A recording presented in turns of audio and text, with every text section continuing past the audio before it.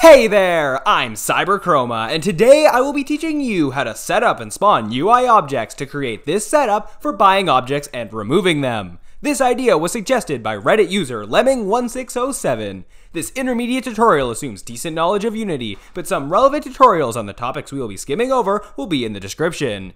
Ready? Let's get started.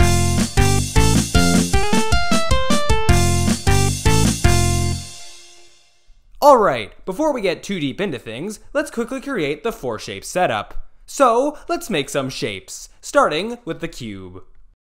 Let's then move our camera forward a bit, and, while we're at it, let's change the background color to a dark blue. Then, we'll move our cube to the top left.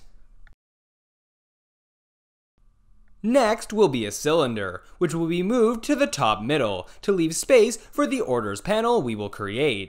We'll turn it a bit to make it a bit more interesting. Next will be a flat plane in the bottom left. And finally, a sphere in the bottom middle. Then, we'll make an empty game object to store our shapes under, and name it as such.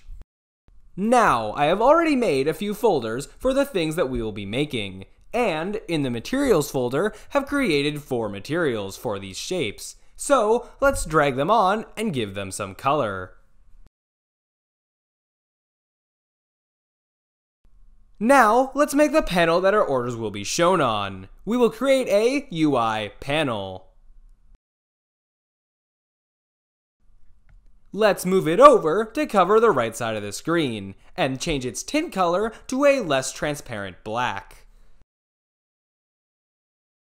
As well, let's change the canvas size so that it will scale with the screen size.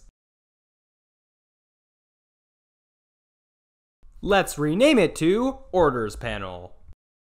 Now, let's create a title at the top by creating some text. We will then change the text, make sure it is a child object of the orders panel, recolor and resize it, move it into place, and rename it.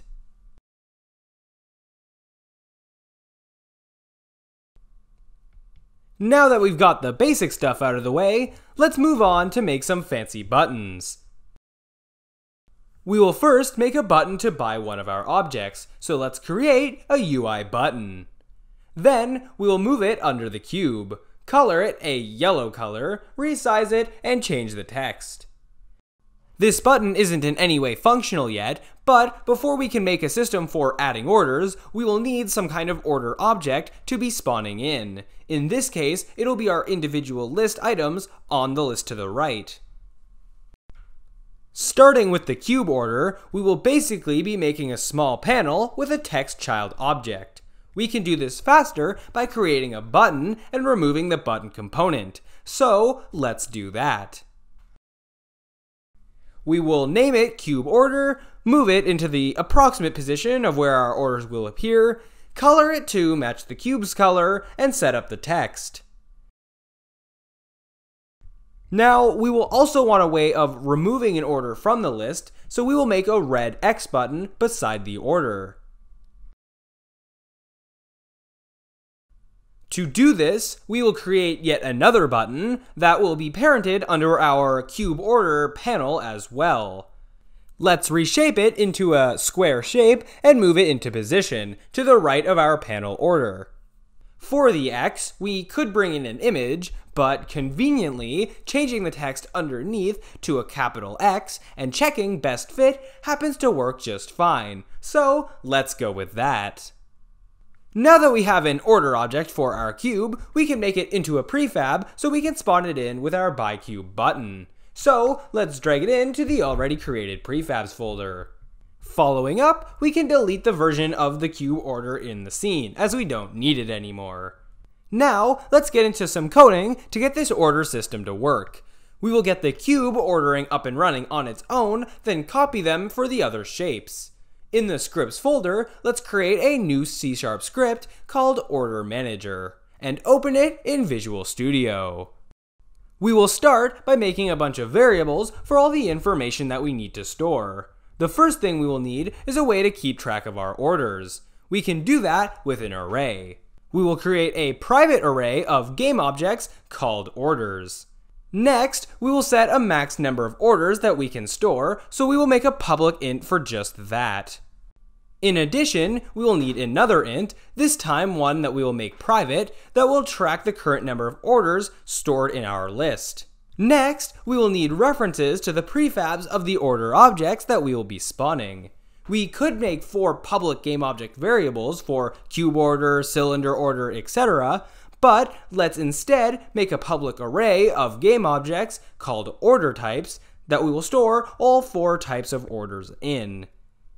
Then we will get references to the 4 by object buttons so we can disable them when we've hit the max number of orders. To access the button component, we need to, at the top of our script, add the line using unityengine.ui. Then we can make a public array of buttons that we will drag on the references to, just like the order types, called order buttons.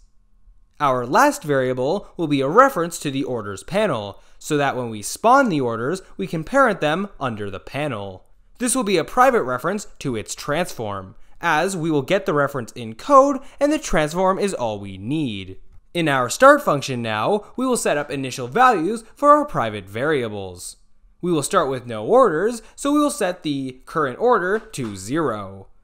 Next, we will initialize our orders array with new game object, and then the length of the array will be our max orders number.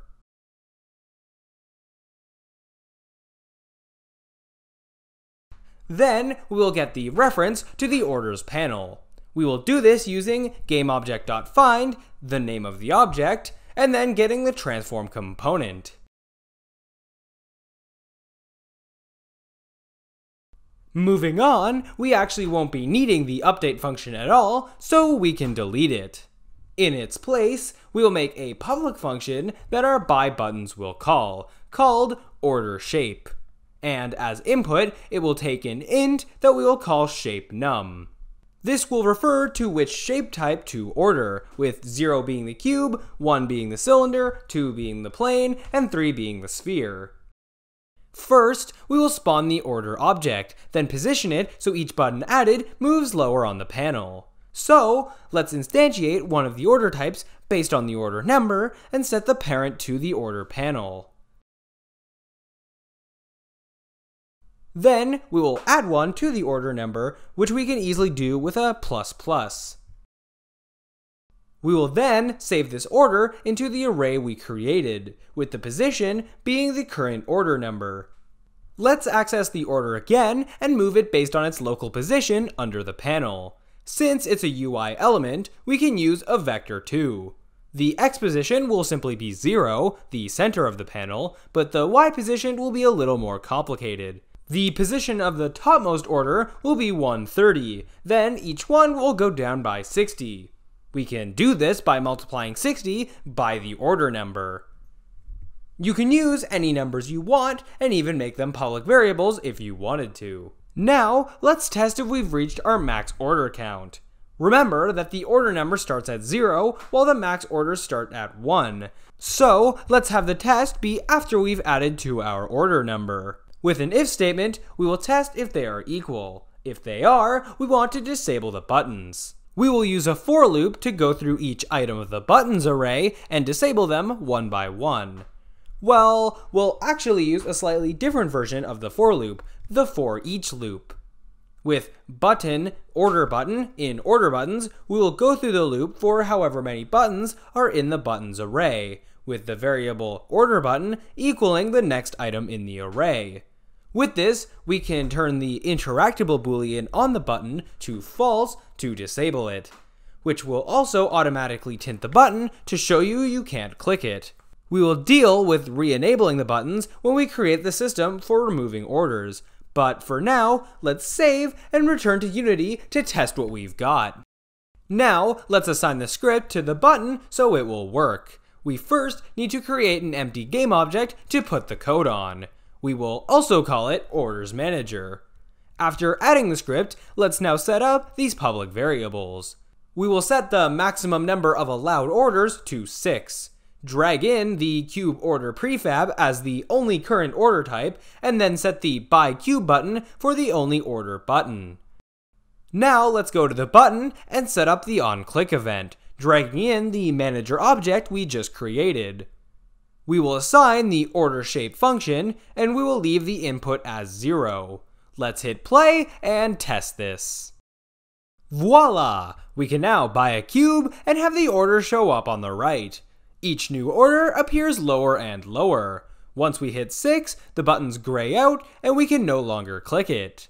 Before we make the other buttons, let's set up the red X's on the cube order.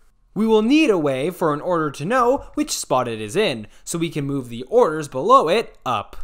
As well, since the X button is being instantiated, we can't set up the onClick event in the prefab for an object that is not part of the prefab.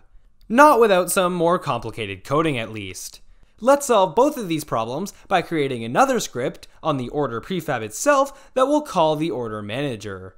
In the scripts folder, we will create another script, this one called remove order. In this script, the only variable we will need is an int to keep track of its position. We don't want it in the editor, but we want our other script to be able to access it. We can do this by making it a public variable, and in front of it, adding hide in inspector.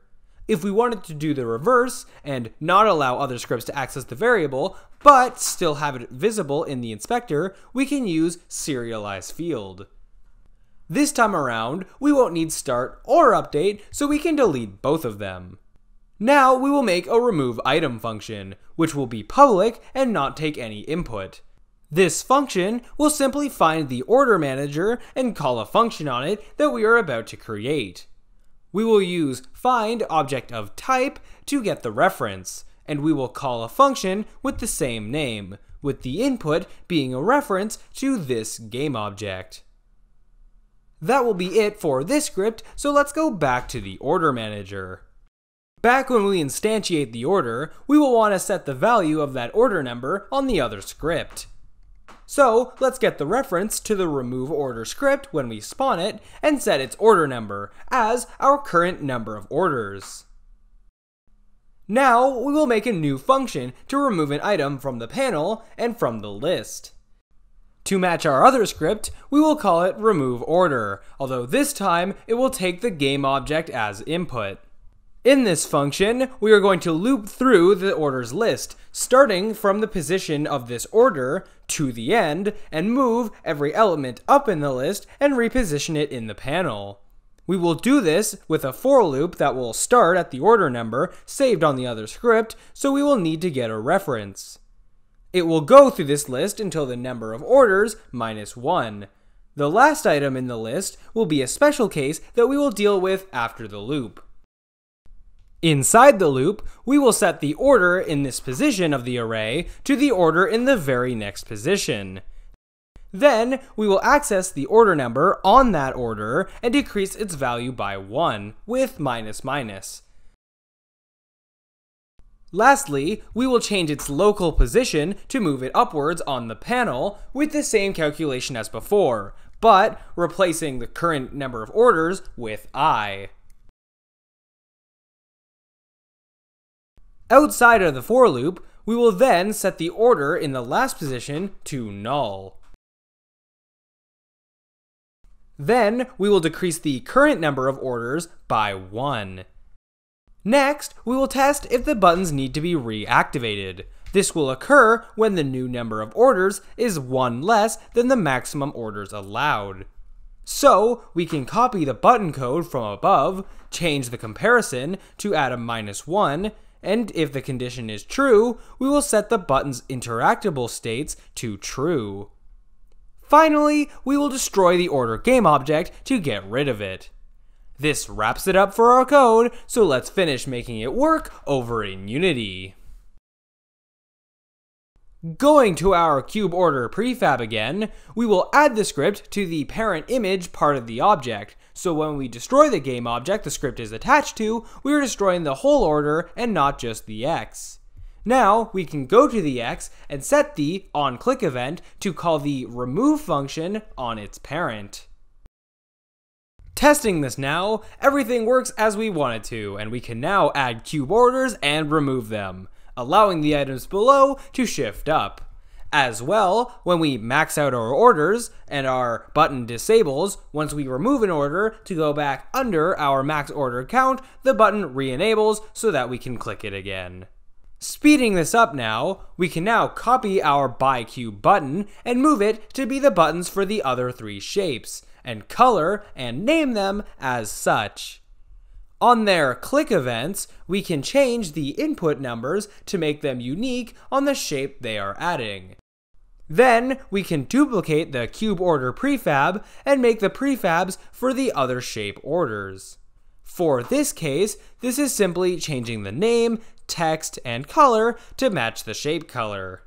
Lastly, we can add these new UI elements to our array of public variables on our orders manager, as we did with the cube.